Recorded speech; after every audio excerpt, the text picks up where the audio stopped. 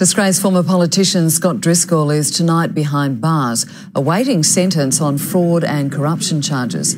He defrauded more than $150,000 while running a retail lobby group. He also attempted to acquire $500,000 from Coles and Woolworths in what would have been secret commissions. The 42-year-old has been living in his parents' garage with his wife and needs help to shower and dress himself.